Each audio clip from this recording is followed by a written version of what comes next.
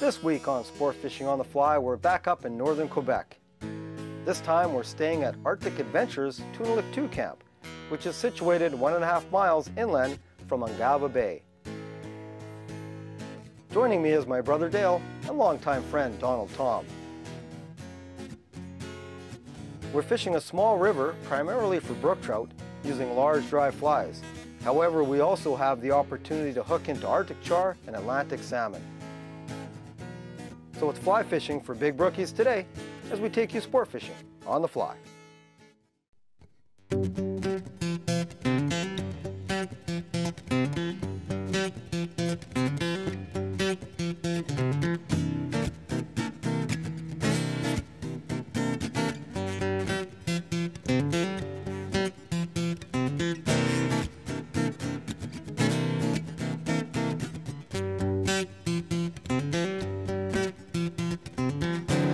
Gorgeous. Look at that big dome. Hey? I think it's the technique. I think it's the fisherman.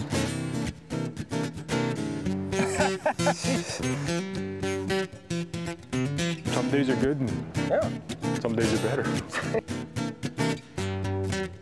A lot better.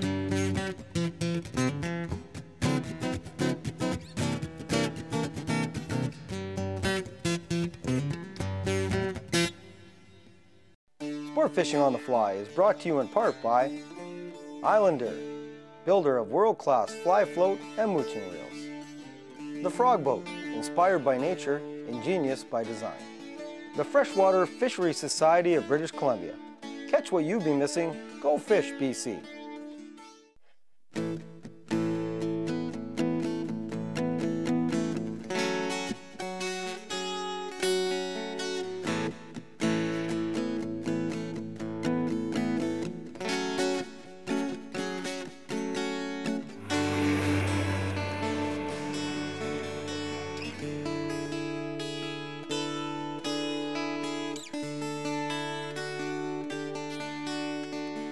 Thing up here, big mouse patterns. Look at this baby I'm putting on. Big fly, big fish. So I got two outfits rigged today. I've got a 6-weight and I'm gonna cast with a essentially dry line or even a sink tip, something just a little bit down. And I've also got my dry line on my 8-weight. And of course, you have to match the size of the weight of the rod with the size of fly you're casting. You know, I've got an 8-weight mainly because not the size of the fish. The fish are big. But I need something big to cast this fly. You've got to have something that can power out, you know, it's the size of a bird, essentially. So I'll put that on the dry line and it should be interesting how we do with it.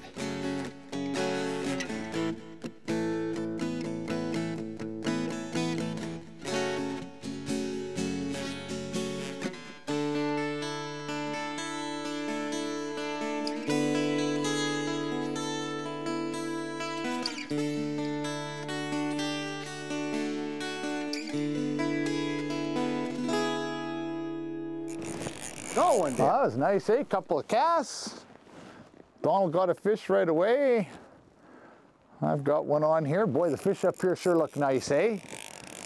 Nice soft water. He's got the colors, eh? That's what he's actually.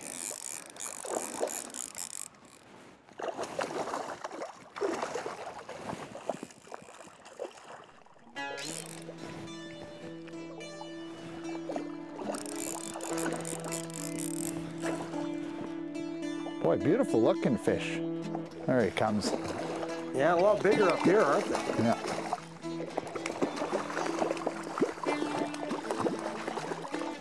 Yeah. Nice colors, beautiful spots.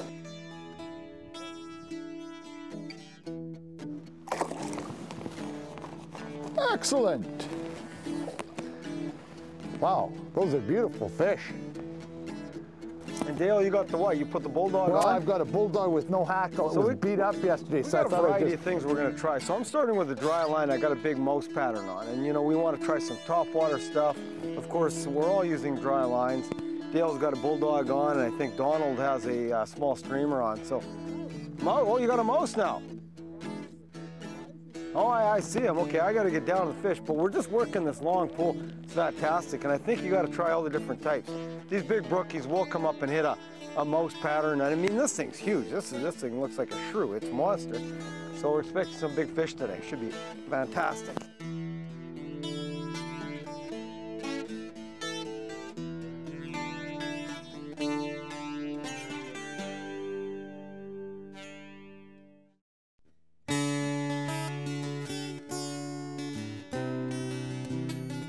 Took the Turk's tarantula dry.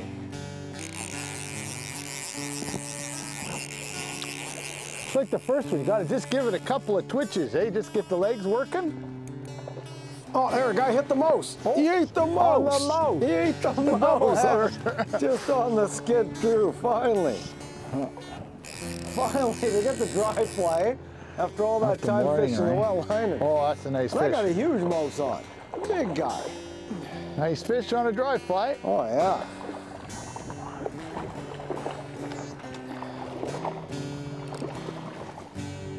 Oh, yeah. The nice thing is fishing these sandbores, too. Yeah, it's easy wading. Yeah. You don't have any. Look at these brook trout. Beautiful brook trout.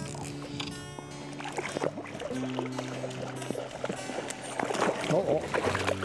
That's where a net would be helpful. No, that's...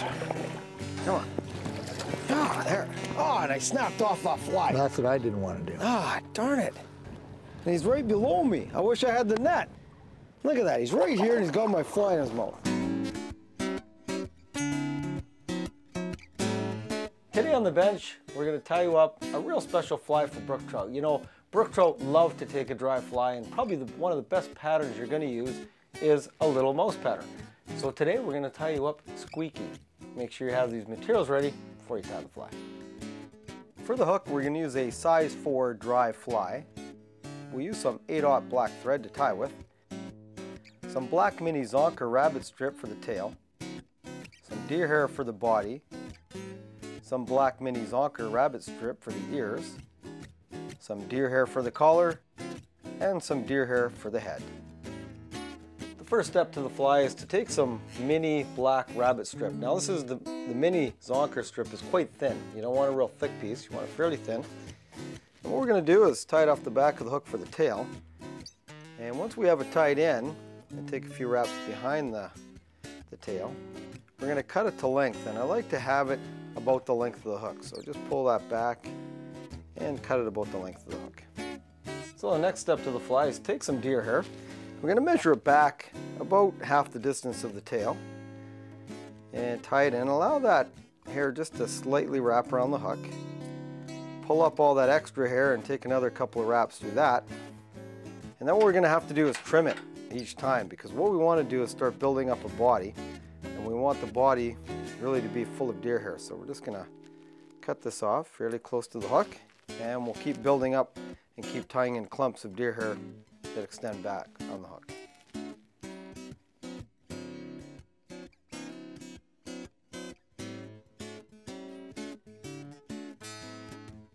Now that I've worked my way up the body and tied in probably about 4 to 5 good clumps of deer hair, so you can see it's quite full and the body's nice and flat, I'm actually going to take a little bit of rabbit, and we want just a small little bud of rabbit, just to create one ear on one side and one ear on the other. So just cut them off, probably to about 1/4 inch in length, and we'll tie them in for the ears. Now we'll continue up to form the head. So again, take some more deer hair, and I like to actually put one wrap on first, just to form a collar on the fly. This actually forms a small little collar right behind the ears we just put in. And this keep wrapping your deer hair forward to form the head on the fly, like you would a normal spun deer hair head. Now that I've built up the head, I'm actually going to trim it like you normally do with deer hair, just to form the head. So I'll whip finish, and then we'll take it out of the vise and trim it up.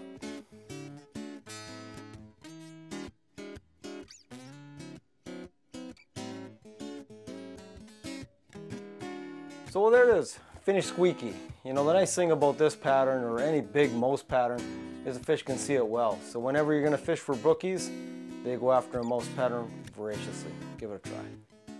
Oh, that's a nice fish. I'll come down to you, Donald. Oh, is that? Oh, he's got some size. Yeah, I'll just try to back him up now. They like the Matamek. They like the mid-sized dry right now. Come on, stay stuck for a minute more. Oh, he's a nice fish. I just can't.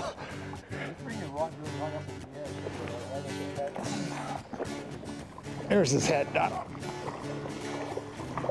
Oh. Nice one? That's a nice fish. A little Matamex in there. Yeah, nice for me. Very nice, thank you. Well, that's what you need. You were right. You should have a little net, eh? Even a little one like this, just to get them in there, because. And then the other thing is that this has got the scale on it, so for the guys that think they're catching the 10. you can verify what. Oh, look at how gorgeous that is. It's got some beautiful colors on it. Yeah, that is. Hold them up for everybody. Oh, there it is, there. Oh yeah, look at that. Just the gorgeous colors, eh? Oh, the beautiful fins. Oh, all those flat, I mean, when you saw the big silver bars over there. Can you believe that? How big that was? So I just hooked up a fish. I'm bringing it in. I told Dale, I said, this is big. It's not jumping, but it's big. I get it right close to me. It's about a 15-pound Atlantic salmon. Big cartwheel, gone. Oh, we both got to see him up close, though, other than for the camera. That was pretty spectacular. I can't see him yet. I can't see him. He comes out of the water right in front of me. And that's the one species of all the places we got, we've never caught an Atlantic salmon. We never fished for them. And I still haven't. And you had the. At least I can say I hooked one now, though. Was that ever big? Oh, was that ever big? Man, that was huge. And chrome. That was a thriller. Oh. So what are you throwing now? Sink tip down there to? Well, that's where I was. Just I was casting up and letting it sink down. Wow. Wow, that's right. That was spectacular.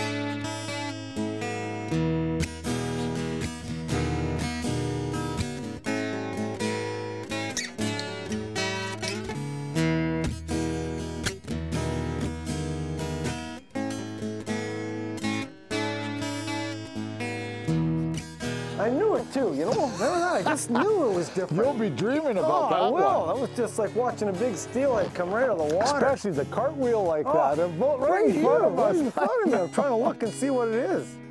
Man. Well, I found it quite amusing. Very spectacular. Yeah, I bet you did. I enjoyed it. I'm glad it wasn't me who lost it. If he wouldn't have cartwheeled, I wouldn't have lost him. Yeah, if he'd have just ran maybe, right, instead.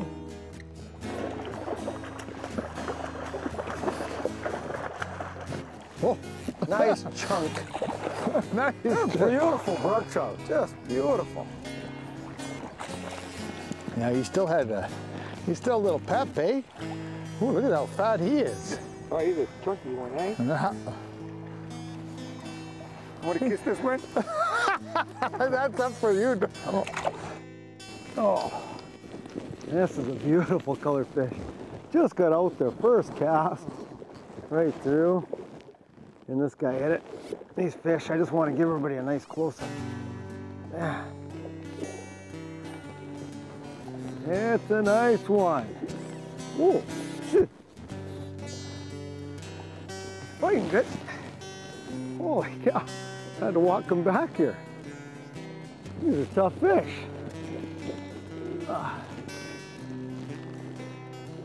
Oh. Oh yeah, look at that, just gorgeous.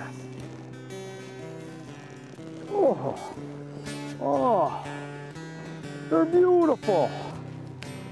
Boy, how big is that guy doing? That's nice, eh?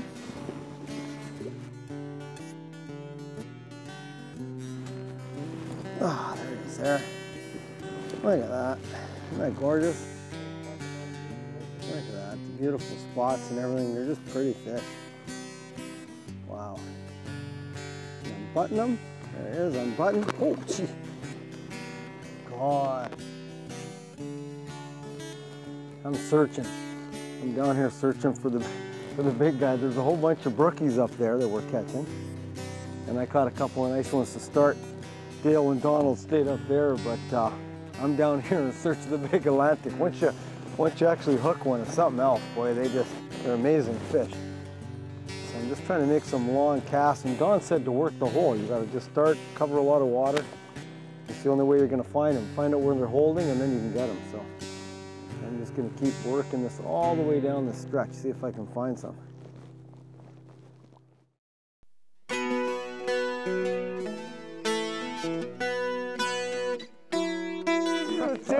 Chasing it beside me, following and following. I could hear this. And I kept plopping my mouse. I kept plop, plop, plop, plop, plop. I could hear it right beside me. Yeah, that was great. That seems to be when you hook them up, though, when you're skittering it versus just dead float.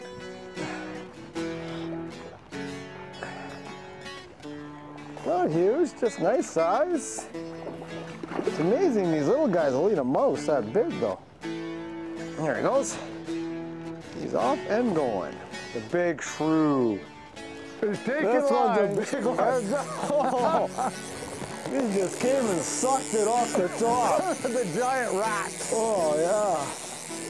Oh, I thought he was bigger than that. I mean, he's still nice. He's still a nice fish. Oh, yeah. Can you He looked real big. Look at the big mouse sticking out. Oh, yeah. Look at it. And the mouse is always on the top of their lip, right? Yeah.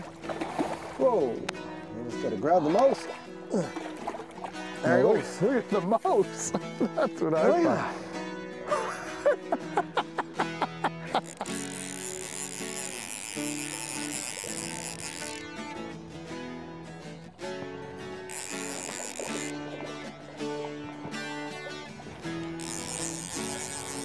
Funny, I just hit that mouse dry, floating like a dry fly. That's not even a...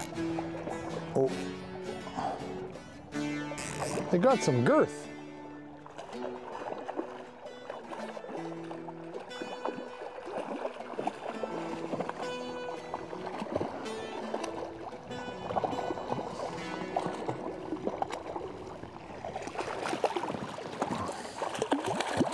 Hold on, I'll let you free. Just don't take my mouse with you. Unreal. We've had it all today too with weather. We've had everything for weather today, haven't we? The brutal rain to start, we were absolutely drenched. It cleared off nice. We're getting a good afternoon fish. It's like an evening little dry fly pool. It's all calm and nice. But there's so many great areas. We've gone up this river. There's about 12 or 13 just fantastic pools we fished, and there's big fish in all of them. It's just dry fly, sinkers, sink tips with streamers, anything. Yeah, it's just fantastic. Trying to pull up by everybody who's around here. Man, probably talk about the two main setups we have going today. The one I have right now is an 8-weight, and the reason I'm using an 8-weight is because I'm casting a big fly. You can see this fish here. It's a real nice brookie. And of course we're using this big shrew pattern. So there's the mouse. So look at the size of the pattern, look at the fly. So this big brookie, if I can grab him. Oh, look at the size of that. There he is there. Look at that. Oh, he's got some bite marks or something on him. Look at the size of him. Big, big brookie. Just gorgeous. Yeah, look at it. He's got a couple of marks. Oh, there he goes. And here's why I'm using an 8-weight. This is a big fly. You know, whenever you're using most patterns, again, the big key here is with this setup, you can see my leader is only, 6-7 feet long. There's the end of the fly line right there. I've got, actually what I put on was a 10-pound 9-foot leader for steelhead, and then I cut it back. So I made it about 7 feet, so I've got the real heavy end. The fish aren't leader shy. Again, 8-weight rod, not mainly because of the fish. Yeah, the fish are pretty tough, 5-6 pounds, but it's mainly that fly. In order to cast this fly that big, you need something to power it out. So anything from a 6 to an 8-weight. The other setup we're using is a 6-weight rod, and I've got a 9.5-foot 6-weight. Can either go dry or with a real light sink tip, and we're fishing those nice streamer patterns on top, something that stays right along the surface, and those fish are coming up and driving it. Well, boys, that was quite the day. Quite the spectacular day. So we had it all.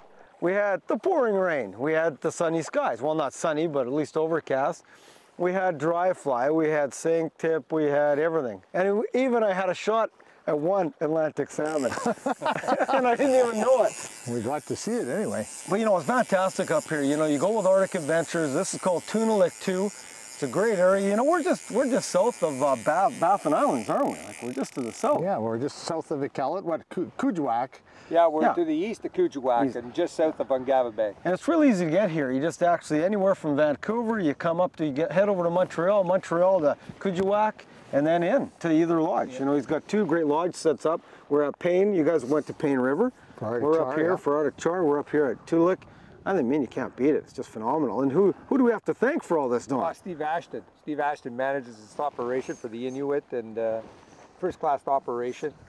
And we get a chance to catch big brook trout, Arctic char, and as you said today earlier, Atlantic salmon. Atlantic salmon. This is when you said dry fly. Yeah. I mean, the huge. There's the flies. The great big bombers. Like, look at that thing. Like, that's like a bird. It is.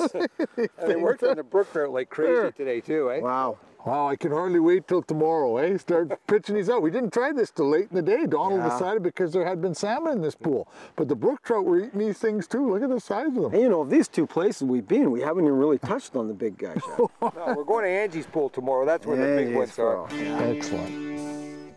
To watch all our latest Sport Fishing on the Fly episodes and to order Sport Fishing on the Fly merchandise, head to www.sfotf.ca. And if you would like to book an adventure like this one shown, head to ontheflyadventures.ca and book yourself the trip of a lifetime.